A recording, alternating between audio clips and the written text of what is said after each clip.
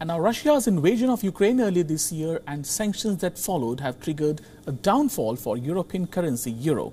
Now the euro has dropped to a new low. It is dropping from the last many days. Now euro and dollar have reached parity, almost there for the first time in 20 years. It means, well, 1 euro equals to $1. In recent weeks, European market assumptions have been signaling that economy has been heading towards a deep recession there. The euro has experienced a dramatic loss of value since February this year, when it was worth over $1.13 trillion. Now the fall accelerated in recent weeks over fears that Russia, EU's main energy provider, was going to completely cut off gas flows in retaliation to Western sanctions. So far, 12 EU countries have seen total or partial reduction in Russian gas, and supplies from the Nord Stream 1 pipeline have been halted already. The Kremlin says it is under maintenance, but Europe fears an extended suspension. Now let's take a look at some of the consequences of euro's fall to dollar parity.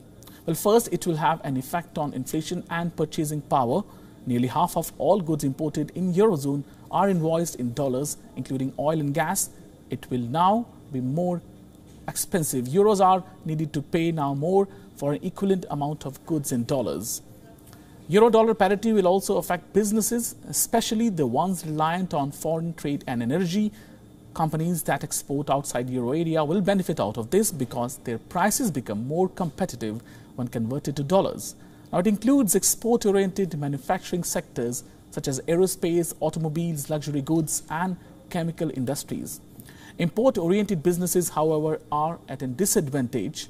A euro's fall will also impact growth. Fall in euro makes prices outside single currency area more competitive. It provides a boost to export of European goods abroad. But this can be mitigated by rising prices of commodities in the wake of the war. And by fueling inflation, euro's fall could push European Central Bank to raise interest rates more rapidly. It's a cause of concern now.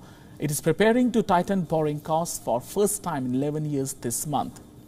Russia's invasion of Ukraine has turned the tables. It continues to take a heavy toll on European economy, and for now Brussels has not made any clear-cut projections about an imminent recession. It is still hopeful Eurozone can be resilient to weather disruptions from the war. An energy crisis it follows will be there. However, euro for now is under the spotlight. Whether it ends up falling below American dollar remains to be seen. Last time this happened was in November of 2002, 2 decades ago, when euro was worth $0.99.